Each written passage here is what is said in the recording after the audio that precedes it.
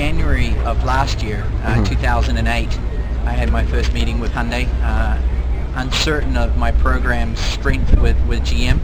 And obviously later on in that year, in August of '08, I got the call from GM that they were pulling out of not only drift but multiple programs and teams for the 2009 series. With that in mind, we kind of went back to Hyundai and kind of exercised our options on what they wanted to do and what we could offer as a team. And drift was still a struggle. It had been since January of talking to them.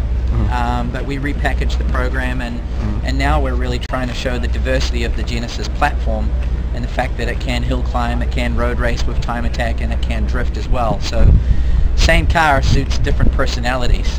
Whatever interests you, this car can cater to. And that's what we've designed on the program here. We will do some time attack events, we will do Pikes Peak Hill Climb, and we will do the Drift Championship with the same car. Sweet. When you do like the hill climb, how much do you have to change the setup from when you're drifting in this car, or can it run almost the same? You know, to attack Pikes Peak, the spring rates will be the same, the ride heights will be the same. The only thing we will change that will differ tremendously will be the size of the brakes.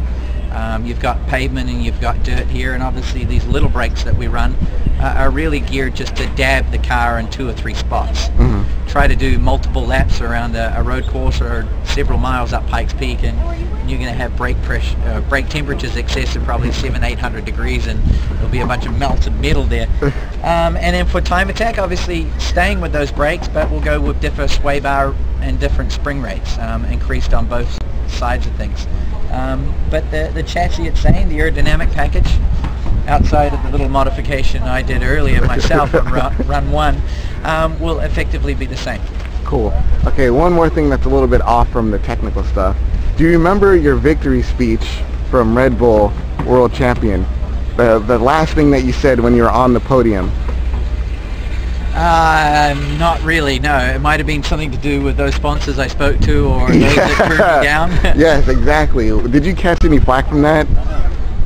Because I thought that was awesome. I thought that was the best thing ever. You know, last year we had spoken to Mazda, we had spoken to Scion, and we had spoken to Nitto, we had spoken to Falcon, Cooper, everyone, because we had lost our tire deal and we had lost our manufacturer deal. So we were hunting for something, and there was not a lot of takers. I didn't know if it was because their programs had already been decided at that point, or what the deal was. But out of my little speech at Red Bull after winning the championship, you know, I was a little excited, and I was going to throw it in the face of those that chose not to support us. And I feel that we've got a fantastic program this year, probably stronger than I've had in the last 5 years. And to run on course for the first time on these Toyo Proxys R1R tires, there's a reason why Tanner Fouts won 2 championships.